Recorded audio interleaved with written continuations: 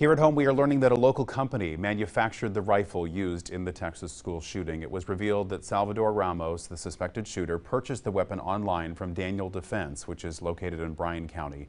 The company has since canceled plans to attend an upcoming National Rifle Association meeting. Daniel Defense issued this statement: "We will cooperate with all federal, state, and local law enforcement authorities in their investigations. We will keep the families of the victims and the entire Uvalde community in our thoughts and prayers."